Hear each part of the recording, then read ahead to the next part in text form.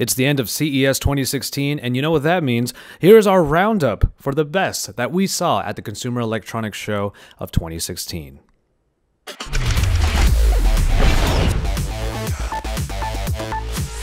Here we start off in the wearable space, and a manufacturer that we didn't necessarily think would take on Android Wear has done so at CES. Casio is now here with a sport and rugged watch, the WSD F10 Android Wear smartwatch. It's a very different take on Android Wear, as the body itself is very rugged and meets the standards that withstand shock, humidity, radiation, vibration, high and low temperatures, and even ice and water. There are two screens actually on here, as the Android Wear iteration can actually be turned off, and what you get is a monochrome display that can last for up to 1 month. That is great to have and will bolster the 1 day of battery life that you can get when using Android Wear exclusively. It's not necessarily all about style with this watch, though we do think that for a rugged watch we think it looks pretty cool. But this is all about substance and delivering the best bits of a smartwatch and a regular watch in one device. And the ability to switch between the two is something that we are really happy to see, and Casio has done a good job of giving us one of the first examples of what this can look like.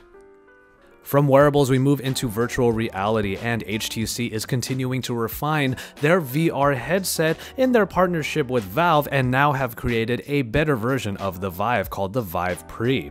Now, this was shown at Showstoppers this year with an HP Envy Phoenix PC, which is great to see because now we have a consumer computer that has been made specifically for this VR platform. It's more streamlined and even smaller in its form factor, and there's even a front-facing camera that will help the user keep from running into any obstacles while being immersed inside of its world. The demo is still incredible, even though it's one that we've seen before, but our own Lon Wen was able to put on the HTC Vive Pre and experience it for the first time, and as you can see here, he was very happy with what he saw. Very large tablets have been a thing this past year, and at CES 2016, Alcatel brought out their version of a form factor that is generally used, quote-unquote, in the kitchen. A 17.3-inch screen makes the Alcatel One Touch XS a very large companion to have when cooking in the kitchen, but can be used in a number of different other use cases. And that is because its sleek design language allows it to be easily transportable around the home, given a kickstand and a carrying handle that are integrated into the body. That means that you'll be able to use a large screen for multimedia, for web browsing, and general Android usage, but a replacement home launcher is able to segment the screen into one half a web page and then the other half a couple of areas where you can get even more functionality and multitasking for media and even more. A huge 10,000 mAh battery keeps it lasting long when not plugged in, and the inclusion of dual-back JBL speakers and USB ports are even better additional features for this very large tablet. The small little stick, or rather dongle, provides a lot of functionality. On the one end, you connect it to your computer, and on the other end, you connect your existing Android smartphone, running Android 5.0 and above. Any computer then with the software installed will make the Lenovo Link provide your phone as a window or full screen application on the computer. This particular functionality makes it so that the screen of your phone could actually be controlled by the mouse and keyboard of your computer, so you can perform a lot of functions using that rather than even having to use your phone. Or if you just want to have your phone propped up on the side, it can provide a second screen so that you can move right over and control the phone without ever having to take your hands off of your mouse and keyboard. We just think this product is really damn cool, and it provides a seamless and often very fast solution compared to others that are already available in the market, whether it be through wireless or through software. And Lenovo has been able to keep the Lenovo Link pretty easy to access. You just have to put two pieces of software, one on the phone and one on the computer, and you're good to go. If you're the type of person that needs to multitask without ever having to pick up your phone and focus on the computer that's right in front of you, the Lenovo Link can provide you a number of functions that make the Android smartphone bridge itself to the computer you're already sitting in front of. Now we can move into the smartphone arena with the Honor 5X. It's another great phone for the Honor line that we have already enjoyed a couple iterations of in the past year, but this time the 5X brings affordable flagship specifications that would otherwise be found in a $300 or more phone, and brings the price down to just $199. It has a vastly improved software experience with a lot of tweaks that have been ironed out, and provides a great all-around experience. And even then, because of Huawei's pedigree, we have an excellent fingerprint reader on the back still.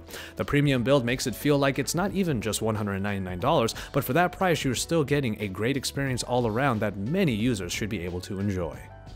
Up next is a phone that can actually yell first in this particular regard, and is made by a company you may not have even heard of.